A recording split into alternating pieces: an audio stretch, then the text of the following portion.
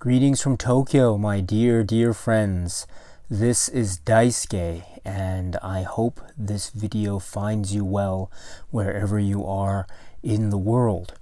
And once again, warmest regards to you, and please continue to stay safe during these times.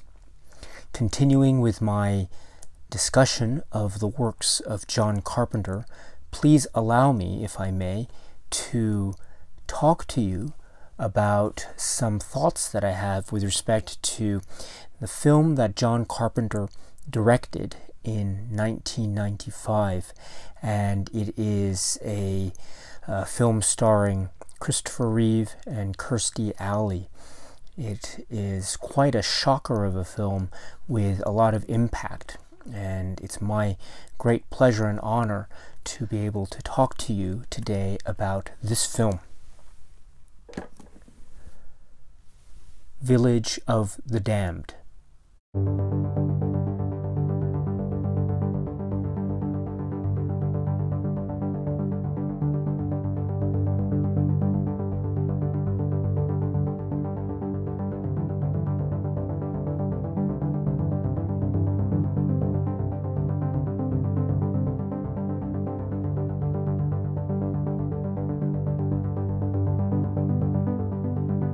Have another film by John Carpenter with Universal, and we also have a film that is a kind of remake of a film that was made in 1960, and also a reinterpretation in a way, or another adaptation into film of the underlying work by John Wyndham, The Midwich Cuckoos. So we have the underlying work from 1957, and then the film Village of the Damned, the Wolf Gorilla film from 1960, starring George Sanders.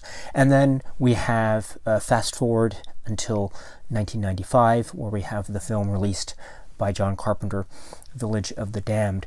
This film is described by John Carpenter in the supplements here to be a kind of work for hire, in the sense that he was looking for a project, and Universal were trying to sort of maybe jumpstart this particular property or try to do something with it, and they found John Carpenter, and the script was by David Himmelstein, and Sandy King was coming on to produce as well, and so all the circumstances fell into place for John Carpenter to direct this film, again according to the supplements here. And we have, as I say, a remake of sorts that is not wholly dissimilar to the situation that John Carpenter found himself when he was tackling the work that ended up becoming the film The Thing. So we have here Village of the Damned in a similar kind of situation. I would also say that Village of the Damned is a very sharp Carpenter work. And granted, I think John Carpenter and Sandy King and others suggest in the supplements that on the one hand, Carpenter was probably not directly involved in the entirety of the post-production finish of the film, and so perhaps the final product is not wholly representative of Carpenter's true vision as the director of the piece. However, Carpenter also expresses his sort of satisfaction with the work that he was involved with in the film, and the cast and crew, and the story as well. And even when looking at the final product, I think it is, as I say, very sharp, very vicious, and it has a real raw kind of edge to it that is quite disturbing and very intense in places. However, this intensity is presented on screen in a very Carpenter-esque type of way, so as not to be overly gratuitous with the violence, show us just enough to present to us the horror and the menace and the threat of this particular situation, but also generate enough suspense and tension with the cinematic tools at his disposal that he has been employing throughout his entire career up to now as the cinematic artist that he is. And so this is a really great Carpenter work, in my opinion. Very disturbing, very chilling, very eerie, and ultimately very effective. This is Village of the Damned. And the Scream Factory, Shout Factory release here, the Blu-ray, is a Region A Blu-ray, but it is really fantastic. And if you are a fan of John Carpenter works, and or if you are a fan of John Carpenter's Village of the Damned, this is a must-get. Really, really great. We have the film itself. Granted, there is no commentary track on this particular release as far as I can tell. So this is a little bit unlike other John Carpenter films that have been released by Shout Factory, Scream Factory, in that most of those others were accompanied by commentary tracks. This has none, so that's a little bit of a shame. It's always nice to hear John Carpenter speak with someone, Sandy King or Peter Jason or whomever, but that is not, that's still okay as far as this release is concerned, my friends, because there is a documentary, a new documentary, which is called It Takes a Village, Making of John Carpenter's Village of the Damned. This is about 50 minutes, 50 minutes long, and it goes through a lot. We have interviews given by John Carpenter himself, Sandy King, Greg Nicotero, and also we have some of the other stars who played some of the children here. So we have Thomas Dekker, who played David, and we have Lindsay Hahn, who played Mara. And so those are the two sort of main children parts of this film, the two main children characters here. And then we have other of the actors who played the children. So Cody Dorkin, Danielle Keaton is also featured. And then we have other actors talking, Meredith Salinger and Karen Kahn, Peter Jason, and Michael Pere. And so we have a whole range of interviews given, and it's a really insightful, in-depth documentary. And so the fact that there is no commentary track for this is still okay, because we have this great documentary. We have these actors and crew talking once again about working with John Carpenter and how he is in many ways an actor's director. He respects the actors, he gives them space and gives them room to grow and to develop the characters, and so it turns out to be a very artistically satisfactory project from the point of view of the actors concerned.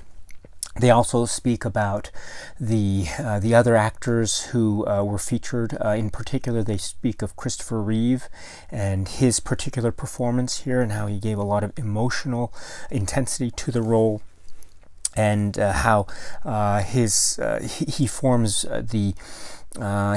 the emotional core of the film in many respects, because everything is revolving more or less around him, and also around the Linda Kozlowski character, as she also forms a real center to this film, because of her relationship with her son, and also the Christopher Reeve character's relationship with his daughter, and also the community around them. And so it's just a great thing to hear about.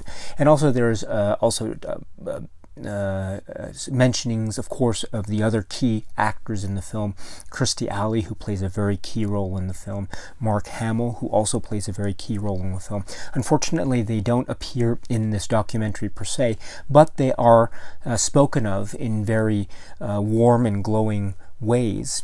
And so it's really wonderful to hear, especially hearing Carpenter speak about them. It's nice to hear that. And we also have Meredith Salinger, who plays the character of Melanie Roberts in the film, and her role is also a very crucial role.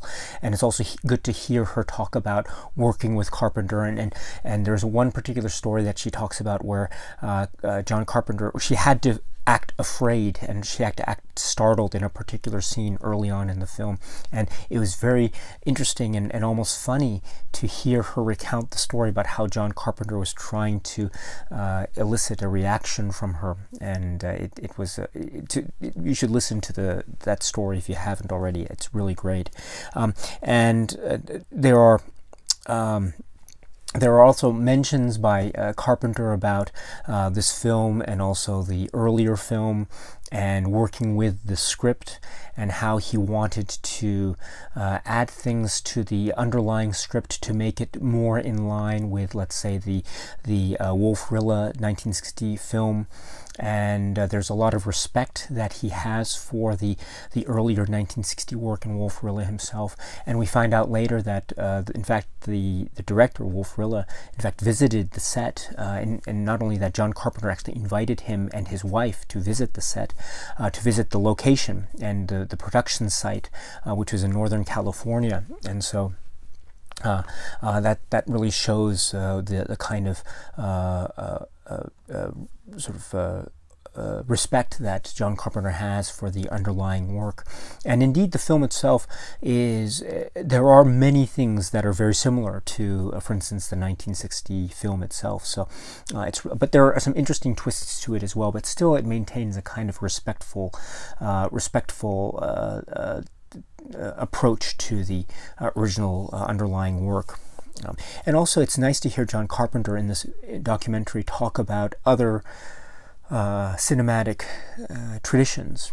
And we've seen John Carpenter in his past works deal with cinematic traditions and early classic Hollywood cinema. Here he mentions the use of the wide frame and trying to capture the majesty of the background and the environment and the nature in this expanse of this small town, basically isolated from sort of an urban environment. It's in its own natural setting, as it were. It's a very quiet, small town. And he mentions the framing of certain shots, and he mentions it reminded him almost of John Ford and how John Ford would shoot the wide expanse. And I really love that. I love how he mentions John Ford in this. It's almost like he is, again, channeling that classical Hollywood tradition. And even in visual terms, he still is so intent on giving his all and giving his full respect to those traditions. So it's really wonderful to hear him talk about that. And they also talk about the certain circumstances involved with the studio wanting to get this film out quickly. And perhaps John Carpenter, he expresses how he wished that perhaps he wished he had more money and more time to do a little bit more of what he wanted with the film. And so, but as it turned out, it was released a little bit earlier than John Carpenter might have wanted.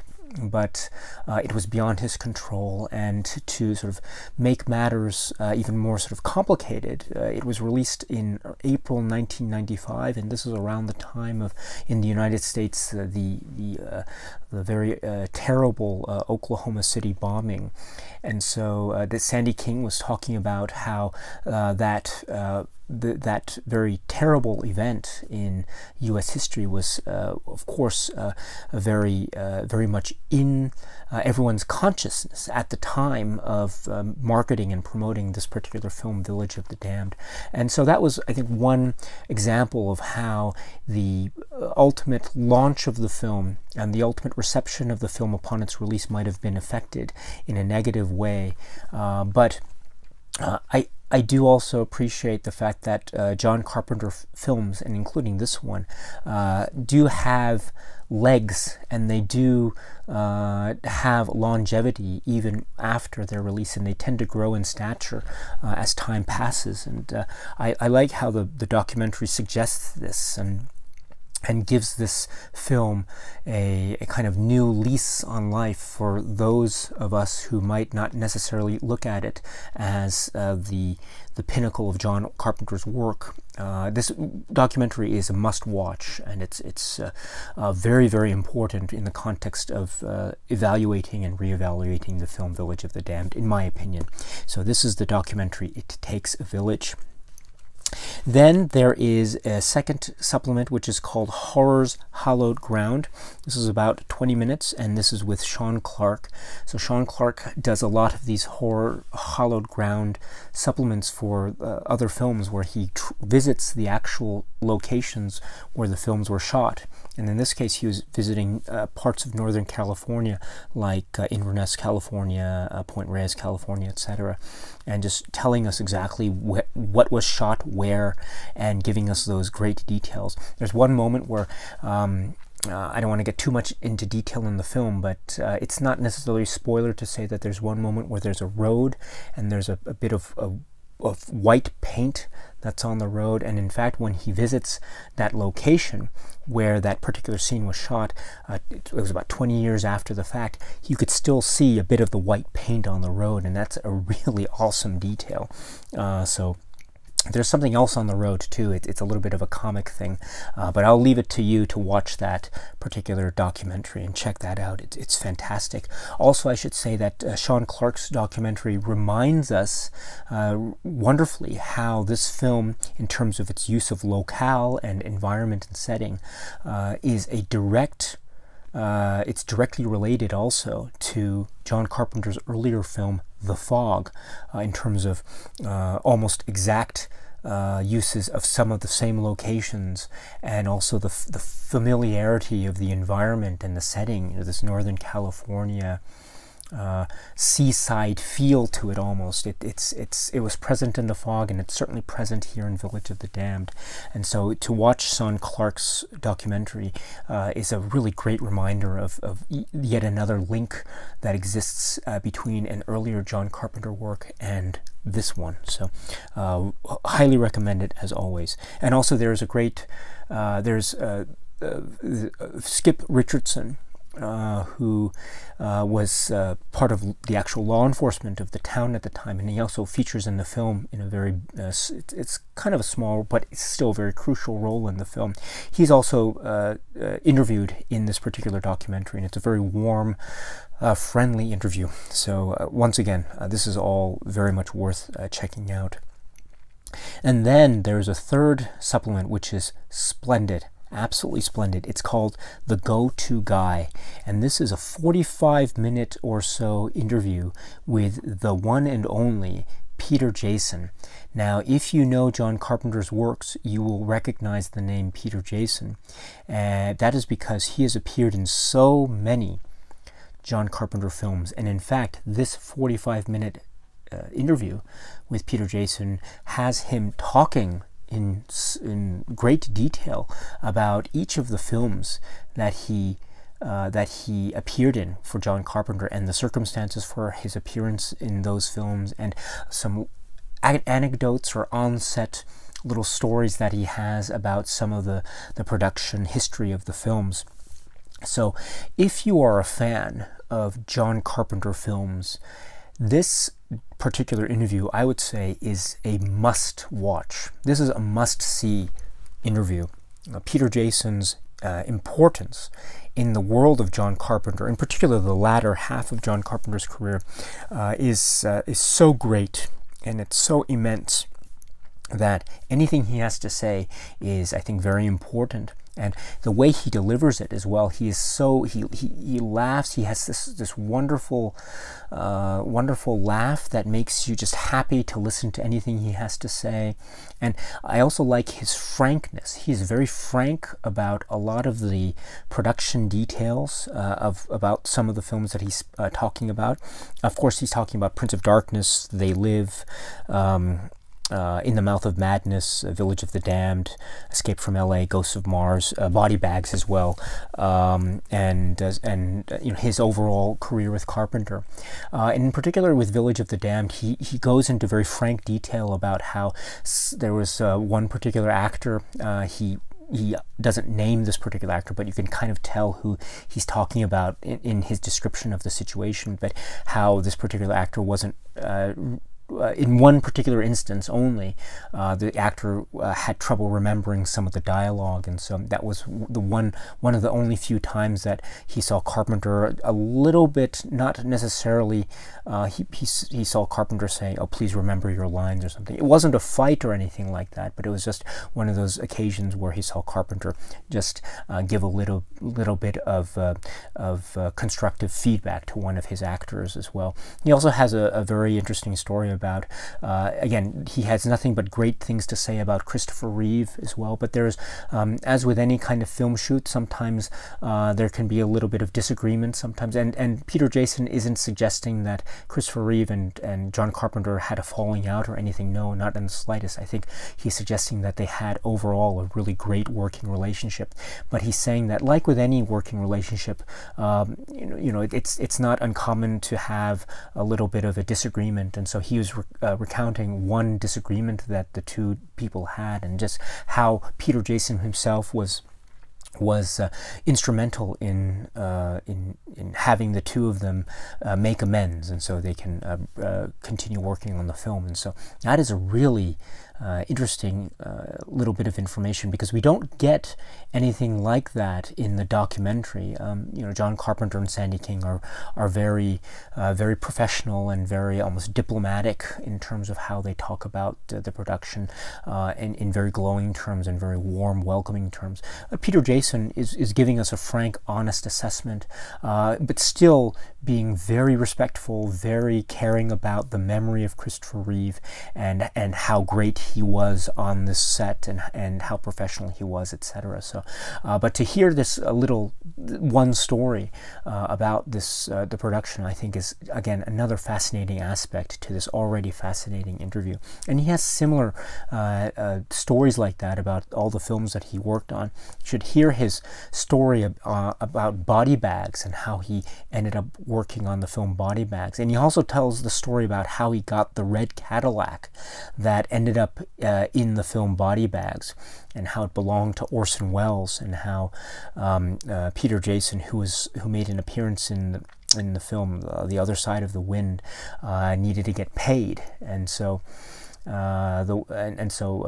went to Orson Welles to basically to ask to get paid, and so through that there was he ended up getting a Cadillac. So that you should listen to the story and how he tells it, because it is really a great story, as well as the rest of the stories that he tells. Once again, if you are a fan of Carpenter works, and or if you are a fan of Peter Jason films, this interview is essential, absolutely essential. So this is the go-to guy. It's 45 minutes, it's long, and it's great. Every single minute of it is great.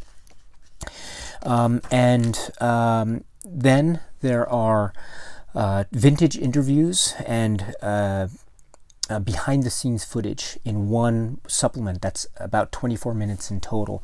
And we have interviews that were made at the time with John Carpenter and Christopher Reeve and Kirstie Alley and Linda Kozlowski and Mark Hamill and even Wolf Rilla, the director of the original 1960 work. And so, and then we have behind-the-scenes footage of John Carpenter with particular scenes involving Kirstie Alley and Christopher Reeve, for example. We see him working with the children.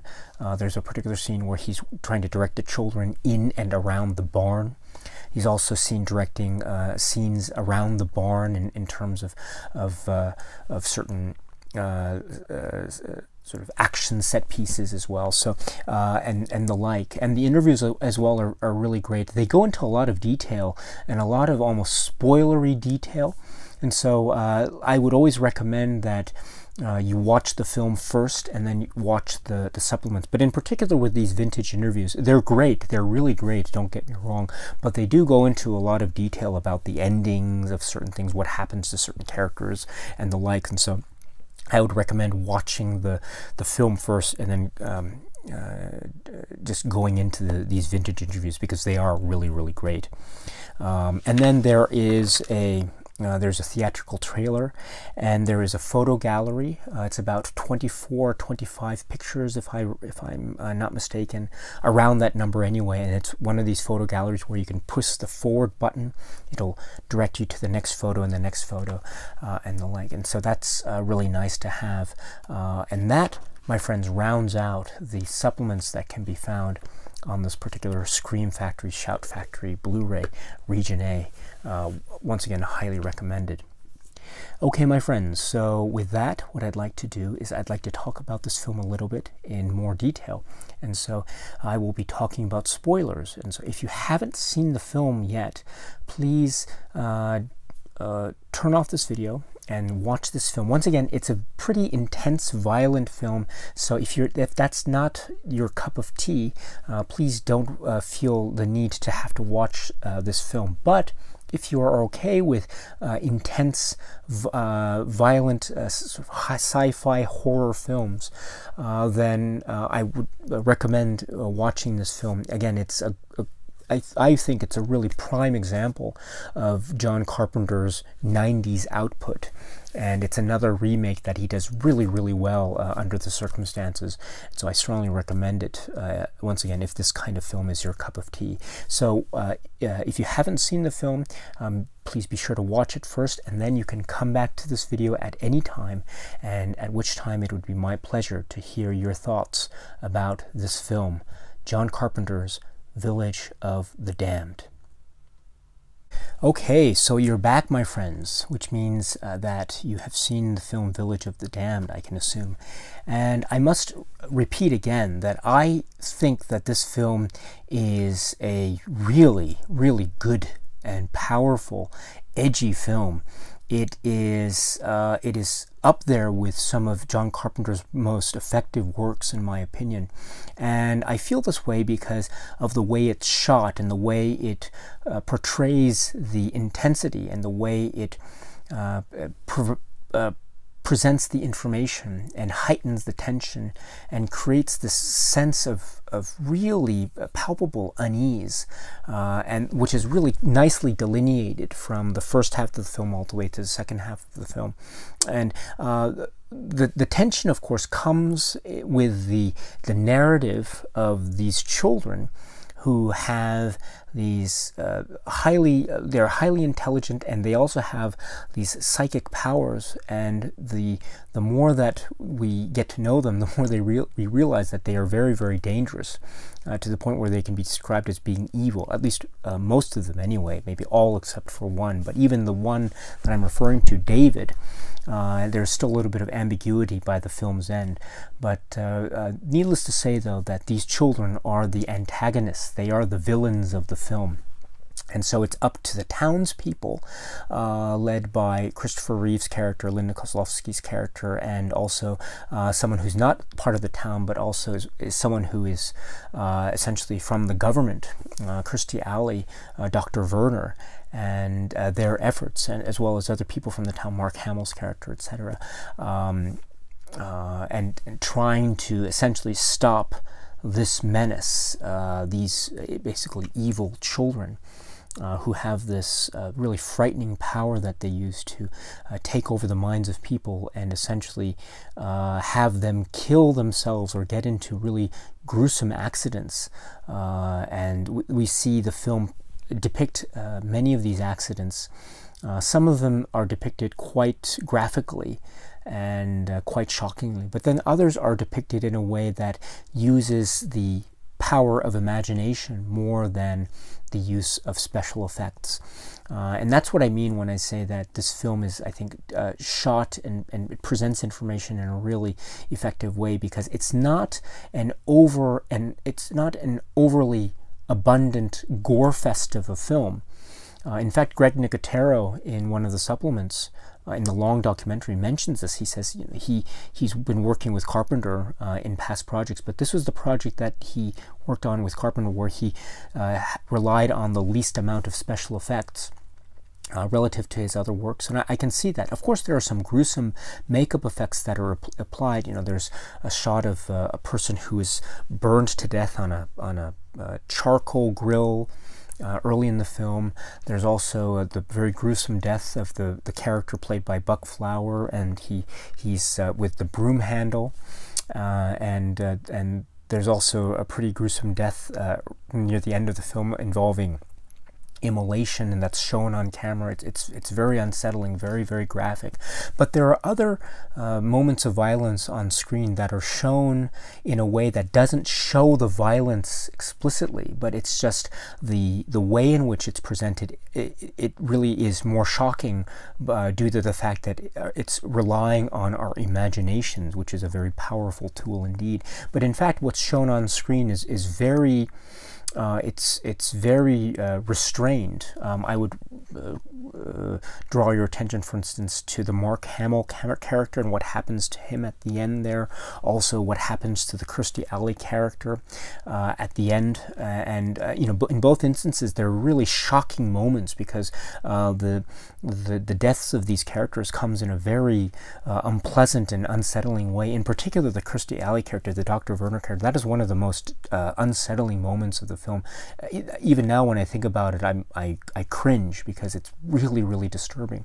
But it's shot in a way that it doesn't show any kind of graphic, special effect driven violence on screen, but it's all reaction and intensity and the sound effect design and the children and their eyes and the chilling factor and the close-up on Kirstie Alley's face and the pain and sorrow and real almost tragedy that is registered that she shows in her visage. It's just it's all these elements. So this is my way of suggesting that this is a film that is not overly reliant on the special effects extravaganza part of the horror genre. That's not to say that special effects are bad, of course. If they're done well, and they're done so artfully and skillfully, like we've seen in many past John Carpenter films like The Thing, etc., then they can become great works of art in the cinematic form. But there are other ways to express horror in cinema, and sometimes it's a film that expresses horror but done in a way that is also sometimes, or for the most part, restrained in terms of the use of graphic effects is also very effective. And I think this is a film that feels that way in the way it's presenting its information and presenting its story, which is really fascinating from my point of view, because I always feel that this film is more violent on screen than it actually is. Don't get me wrong, it's still a very violent film, but I always remember this film being more violent than it actually is, and I think that is due to the fact that it really is a very unsettling work. It is very unsettling, and the way it suggests violence is also very unsettling. And I point your attention once again to the Kirstie Alley scene that I was referring to just a moment ago. And so this is to say that I think John Carpenter's craft here is really, it's just on all thrusters, and he is showing his ability to scare and frighten with relatively little shown on screen, and I think that is extraordinary. Again, it's just another example of the greatness of John Carpenter's craft and the way that this film presents information. And it feels more violent than it actually is, at least explicitly anyway. But what it engenders in the imagination is so frightening, and so, even now that I think about it, really very disturbing. And I find this film, therefore, to be an effective John Carpenter thriller and chiller. And even this is a film that I was trying to suggest earlier has many connections with a sort of cinematic past, and we've seen this a lot with John Carpenter's works before, but here again is no exception. So of course we have the connections with John Wyndham, and we have the connection with the 1960 Wolf-Rilla film, and there are many similarities between those earlier works and this remake. It's not the point of this video to try to make a shot-by-shot or analysis, comparative analysis between this work and the other works.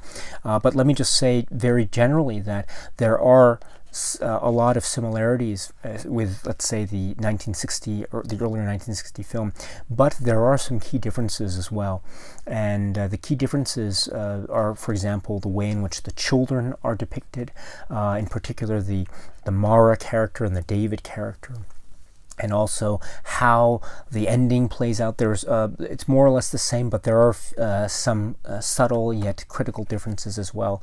And the way that the film plays out in other aspects too. There are some similarities and yet some subtle yet critical differences. It's all to say that this is, I think, still a loving homage to the 1960 underlying work. And I must say also that in the supplements for the Shout Factory release, it's really wonderful to see John Carpenter give so much respect and so much awe and go out of his way to invite Wolf Rilla and his wife to the location in Northern California as they were filming the film. And there's one moment in, I think, the vintage interviews behind the scenes section of the supplements where we actually see John Carpenter and Wolf Rilla on location as they're filming. It's like the riot scene at night toward the end of the film. People have torches and everything and trying to confront some of the children who are in the street. And Wolf Rilla is looking through the camera, sitting, he's next to John Carpenter, but Wolf Rilla is standing. John Carpenter does such a gentlemanly thing. He says, "Why don't you sit down?" And Wolf Rilla says, "Oh, it's okay, I don't want to do that." That's such a beautiful moment between two artists of cinema. And it's again, an example of how I think John Carpenter is really trying to give as much respect that is due to the underlying works. And so this is again another example of John Carpenter's real endeavors to try to make and forge links to a cinematic past. I also mentioned how John Carpenter mentions John Ford, and I think that's a really apt description. John Ford is of course, I think, a connection that's made here, and Hitchcock too is a connection that's made here. Again, the setting with Northern California and a horror that's set in sort of isolation, which is very reminiscent of something like The Birds. And also John Ford in terms of shooting these natural vistas of the environment, almost in a way that's both beautiful and also a way that focuses one's attention on the isolating nature of the vastness of the environment. And I think there's a lot to be said about how the environment is shot in this particular film, and the depiction of this small town of Midwich as this place that's almost isolated from the rest of the world. And in fact, that's one of the key points of the film, because the reason why we assume this is due to some kind of maybe alien or extraterrestrial or other dimensional beings that have come perhaps to various points in the world that are isolated, that are in small towns, and have essentially impregnated a number of the citizenry in these particular towns. And the point is that the point of commonality is that each of these places around the world, according to the Kirstie Alley character, is isolated. And so this idea of shooting an environment that's isolated, and recalling John Ford, who does a similar thing with his own camera, capturing the majesty and the isolation all at once, I think is a wonderful connection that John Carpenter's making. It ties so well, ties so well into the narrative, and also ties in so beautifully to John Carpenter's craft and his almost philosophy as a cinematic artist. And not only do we see John Carpenter making ties to a cinematic past, we also see John Carpenter making ties to his own filmography. As we have seen in many of his other films, he makes links back to his own films. The most striking links, I think, with respect to Village of the Damned, I think, are the two films, one being The Thing, and the fact that Village of the Damned is a remake, the same way like The Thing was a remake. And so we have remakes that are trying to do things with the underlying film, but we know that The Thing, it's more complicated than that in both instances, because they're not necessarily remakes in the sense that they're remaking the underlying, the earlier film, but they're also reinterpretations or reimaginings in the sense of the underlying source material. And so I think there's a little bit of of that kind of complexity in terms of the art of the adaptation in Village of the Damned and The Thing. I think there is a little bit of a different kind of mechanism at play here, because I think the production details ultimately are a little bit different between Village of the Damned and The Thing. Nonetheless, there is the same kind of artistic thrust, let me put it that way. And so while the circumstances are different, and I don't want to suggest that they are both in equal measures anyway, remakes in the broad sense of that term, I do want to suggest that they do fit into this particular, let's say, niche in terms of John Carpenter's filmography, and they do provide a very interesting and unique modern takes on an already existing storyline, let me put it that way. I should point out too that there's an interesting comparison point in that respect between Village of the Damned and The Thing, but also, as I was saying earlier, I think that this film is much more, it feels much more violent than it actually is. And so when I examine this film, I notice that a lot of its violent scenes are very restrained in terms of the minimal use of special effects, whereas The Thing is quite the opposite. It's on the opposite end of the spectrum in terms of showing a lot. But I think the effects the effect on the viewer is very similar. And so it's interesting to see, on the one hand, these films are similar in terms of their remake status, but they are also different in terms of the approach to horror. But I would also argue that either approach is very respectable and also very much full of possibilities in terms of the overall effects that can be had on the viewer's minds. So that's one link to John Carpenter's past that I think is very important. The other link is to The Fog. John Carpenter's The Fog, because of the setting, because of in fact that the settings, the locations are almost the same. For some key shots in particular, it's exactly the same. You know, there's one particular stretch of street in the town where it was the street where we see the Mark Hamill character looking as some ambulance car drives down the road. It's also the same stretch of street where Tom Atkins and Jamie Lee Curtis were driving or in the truck trying to escape from the fog, etc. So we have these similar types of visual cues that tie the two films together. There's also this element of this Northern California quiet small town feel that is under a large and supernatural menace, if you will, and I think we see this at play both in both films, and it leads to a climax that really affects a wide range of characters in both instances. So there is a linkage between those two films, I think, and that it makes actually The Fog and Village of the Damned, I think, a really interesting double feature, in case you're interested. So in other words, John Carpenter even now is still working with tying into many of his past films, and so therefore this film fits in so neatly and so well into the overall filmography context of John Carpenter's works. And even in the themes that we see in this film, I think that we can also find a lot of similarity and a lot of consistency in the kinds of themes that John Carpenter as an artist seems to be interested in. We have this idea of emotional cores that form the heart of these otherwise horror films or hardcore science fiction films and the like. It's always about the characters for John Carpenter's films, even when the characters are set against the backdrop of some really unbelievable imaginative one-of-a-kind spectacle. It's always about the Kurt Russell character in Escape from New York, or it's about the relationship between the main characters in Big Trouble in Little China, or it's the emotional relationship in Christine or in Starman, and this film, Village of the Damned, is no different, because I would say that it's very similar in that the emotional core comes from the relationships, in particular the Linda Kozlovsky character, and also the Christopher Reeve character. And the Christopher Reeve character, well, let's talk about the Linda Kozlovsky character, because the key relationship that she has in the film is that with her son David.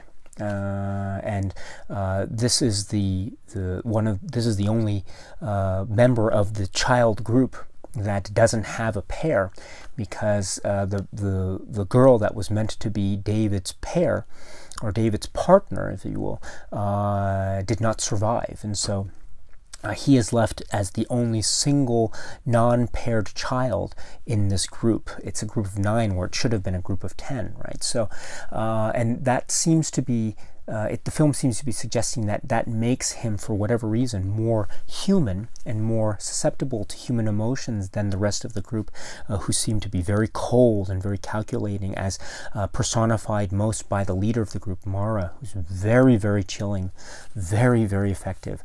But the relationship between Linda Kozlowski and the David character, her son, is really important, because it's that emotional resonance that compels her to want to rescue him at the end, and it's that sense of being a mother that really compels her to save him from the explosion that will, we assume, kill the rest of the children. And so, but it leads to, of course, a kind of ambiguous ending, because we're left wondering whether indeed David, the young boy who survived, will indeed be a peaceful, loving child, or maybe he will harbor the same similar sinister instincts that the rest of his brethren seem to exhibit during the film. And then that ends the film in a very potentially dark and ambiguous way. But once again, I want to suggest that it's the emotional core of the characters that leads the character, the mother character, to compel herself to want to rescue the child, and so that forms one emotional basis of the film.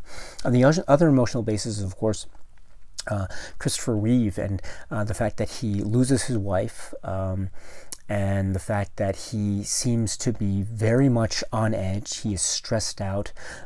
He doesn't seem to be liking his particular position, and the more as the film progresses, the more on edge and the more steeped in paranoia he seems to be, as to the point where he takes matters into his own hands and essentially sacrifices himself in order to rid the world of this terrible, terrible menace of these children. With the very famous scene at the end in the barn, and the you're thinking of a brick wall, which is very famous. It's borrowed, of course, from the earlier works, but that is also a very interesting flash of emotion, because there's one particular instance, if you recall, around the latter half of the film, where Christopher Reeve is in the barn with the children, and he's talking with Mara, and there's a bit of a confrontational dialogue between the two characters. Mara is more and more asserting her authority in a very frightening way, and then suddenly, almost inexplicably, we see Christopher Reeve just stand there, and he's got this unusual peaceful look on his face, and we realize that he's thinking of the ocean. And this is the little trick that he realizes that can trick the children into blocking them from reading his thoughts and reading his minds. And later on, he reveals that particular moment is something that he and his now late wife would do. They would look at the ocean and think about the future and think about themselves, and it's in essence an image and a representation of how much he loved his now deceased wife.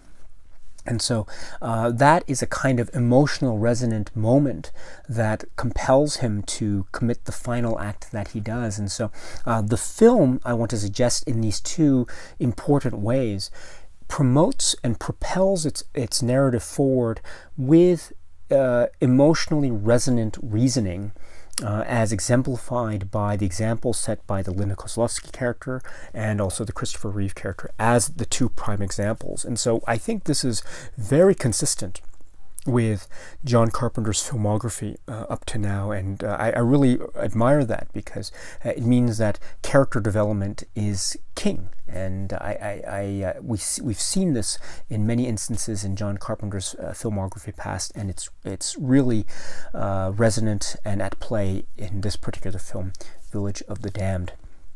I also want to say that the story has a lot of great twists to it. I mean, I don't mean narrative twists, but I mean ways in which expectations are defied. and I really admire that. You know, we've seen films in the past by John Carpenter that tend to defy expectations of the genre. Examples I would cite immediately are films like Prince of Darkness. That seems to defy certain genre expectations very successfully, I would say.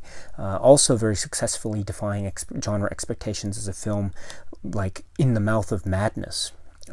Here in Village of the Damned, I'd say that while there is a plot thread that is more or less in tune with a story that we are more or less familiar with, assuming that we know the underlying works that this film was based on. But there are some moments where the film turns in a way that is refreshingly unexpected. And let me give you two examples of that. So first is the Mark Hamill character, the priest, and the second is the Kirstie Alley character, the government official, the government doctor, Dr. Werner. And so in a lot of these films, one would expect or the possibility anyway, that, for instance, the priest character or the religious character might end up becoming overly zealous and overly reliant on the religious zealotry to the point of becoming a kind of antagonist figure in the film, someone who is maybe consumed with paranoia or something to the point of wanting to control the society or something like that. But we get none of that kind of development in that particular direction of his character. On the contrary, his character is very much, it's sort of the theological bases of the film, of course, but there's a certain kind of warmth to his character as well. So, for example, we see how the Mark Hamill character interacts with Melanie, the Meredith Salinger character, in a very comforting way. We also see him interact with Linda Kozlowski's character in the film, and there is a certain sense of urgency, and he realizes he's part of the community, and he is as much a victim as everyone else in the community, and he tries to put things in his, tries to stop things on his own, unsuccessfully, unfortunately for him, because the children get wind of what it is he's trying to do, and they retaliate accordingly. But that is an example of where his character is not, it doesn't go in a certain genre expectation way that one would otherwise expect. The same kind of thing happens with the Kirstie Alley character, the Dr. Werner character, because she represents the government. She represents a kind of wanting to get at the scientific basis and want to study these children, perhaps, and maybe that might suggest in the same kind of film that her character would end up being its own antagonist to the rest of the film. Maybe she would be antagonistic towards the community. Maybe she would want to study the alien life, whatever they were. Maybe she would want to protect them instead of wanting to kill them. You know, that kind of genre expectation. But no, what it actually happens is, well, of course, her character is not necessarily part of the community.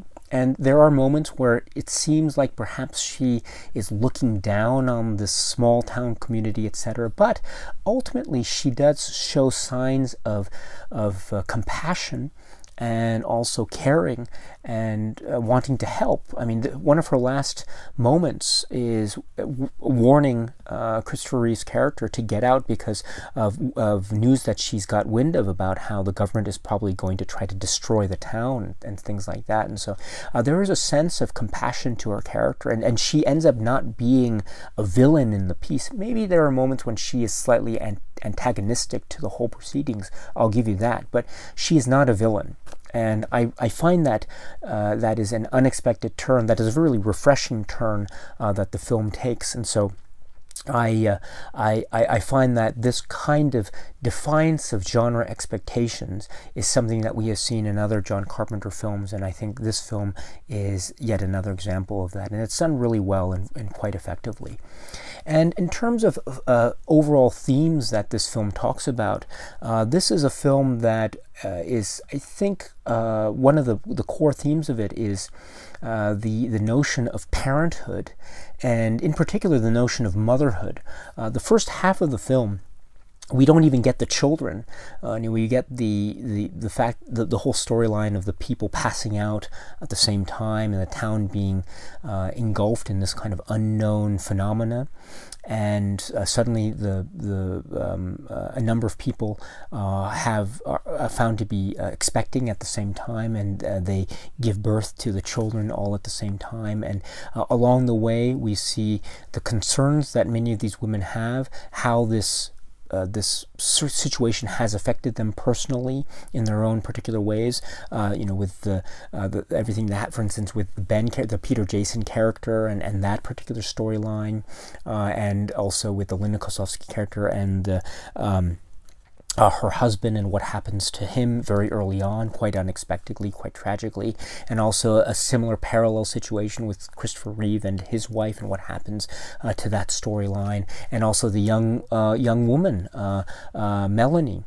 who and her particular storyline and how she's trying to deal with this. And then this is also further augmented when the children are born, and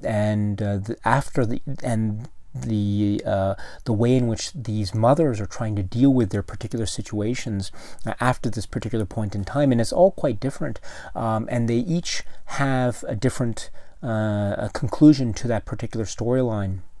The main characters anyway. So let's, the Melanie character, of course, reaches her end relatively early in a very unfortunate, tragic circumstance. And her storyline is, of course, a little bit different than the others because of the fact that her child died. But it actually is a little bit more complicated than that, as we find out later in the film, in Kirstie Alley, and what she actually did with the child. But her story ends in a certain way, and then the Linda Kozlovsky character with her son David ends in a certain way. And of course, we have Christopher Reeve and his wife, and what happens to her around the middle of the film in a very tragic, sad moment. And then it leads into the second half of the film, where we have the children, and then the storyline involving them, and the relationships, of course, that are further explored in terms of parent, children, mothers, and child, etc. So this film is, I think, really about the relationship, exploring that notion of the anxiety of parenthood, the sorts of natural, instinctual feelings of maybe I don't know, fear is the right word, but there's a kind of a natural sense of nervousness one feels with respect to one's children. We want our children to grow up healthy, and we want them to grow up in a healthy environment, etc. So it's very scary from the point of view of a parent to wonder if there is anything wrong with our children, and it's also even scary to think that perhaps there is something quite sinister going on with respect to our children. So these sorts of themes, I think, go at the very heart of this general sense of the exploration of parenthood, and in particular in the context of horror films. So it's really quite a interesting exploration of this theme in Village of the Damned. If I had to say one thing about this theme, I would say that there's a lot of emphasis on mothers and children, and perhaps maybe less emphasis on fathers and children. There's less emphasis, for instance, on how the Peter Jason character, or the Mark Hamill character, or the Christopher Reeve character, how they regard their roles as fathers in this particular situation. We do still see them interacting with the children, don't get me wrong, but I would say that there's less of an emphasis placed on the father-child relationship rather than the mother-child relationship. And in particular, the first half of the film deals, I think, with the mother-child relationship very effectively and quite eerily. And maybe less so with the father-child relationship. But I think we can forgive the film for that particular point, because by the time we reach the second half, I think the other themes and other narrative concerns come into play, because the children are now they are now older, and they become much more active and much more violent in terms of their ever-growing powers and so. But granted, this is, I think, one very important theme of the film. And another very important theme of the film, I think, is one that we've seen in other John Carpenter films, which is that of paranoia. The theme of paranoia, the theme of not knowing, not being sure, not having control. And I think this is expressed very clearly in the fact that the children take control of the minds and actions of these people. And as they're under control, they almost know that they're under control, but they have no way of stopping it. So that's why you see these really almost, you can sense the fright in these people as they are being controlled against their will to their impending doom. We see this with Peter Jason, we see this with Kirstie Alley, we see this with Mark Hamill, we see this with Buck Flower, and we see this with other people who are under the mind control, the kids under these really frightening and terrible, gruesome scenes. So there's this, I think that is very suggestive of the idea of paranoia, of not knowing, of not having a sense of control, and the fright that is generated from that particular state of paranoia. And of course we have seen John Carpenter in his past films deal with this idea of paranoia in different modes, in different contexts, I grant you that, but still we see it in They Live, we see it in The Thing, we see it in the Mouth of Madness, etc. And so this is, again, continuing that tradition of John Carpenter's treatment of the theme of paranoia in cinema. And I think it's a very fine treatment, it's a very frightening treatment, and it's, as I say and suggest, quite an effective, chilling one indeed. So in that respect, and in all other respects that I try to explain now, this is very much consistent with John Carpenter's filmography. And I should end also with some details that I find particularly memorable about this film. I think the whole design and the makeup and the whole look of the kids, I think, is really, really interesting and fascinating. There's a kind of monochromatic look to them in that I think they're meant to have blonde hair, but it's in fact not even blonde hair, it's more of a whitish color. And their clothes are gray or drab or white or something like that. So they are almost being depicted in a kind of black and white fashion, which is very similar to how they were depicted in the earlier 1960 film, right? Because that was in black and white. So there's a kind of a visual cue or callback to the earlier black and white cinematic tradition when we see these kids, and I think that's really great. Of course, the look itself is very memorable, and it's very eerie, very frightening, and the way that the kids move in unison, and the way that they have a kind of walk to them, even David and Thomas Dekker, the actor who plays David in the documentary on the Shout Factory release, he talks about how he had a little bit of a bouncy walk to his movements, which he also explains that actually adds a little bit of character to his performance, because it's a little bit unique and set off from the rest of the crew, the rest of the kids, which are really much in unison and walking almost like an army unit. But not David. He has his own little. He follows the beat of his own drummer, as it were. So I think that's also a nice little visual cue to see how, in fact, how independent he is and separate he is from the rest of the pack.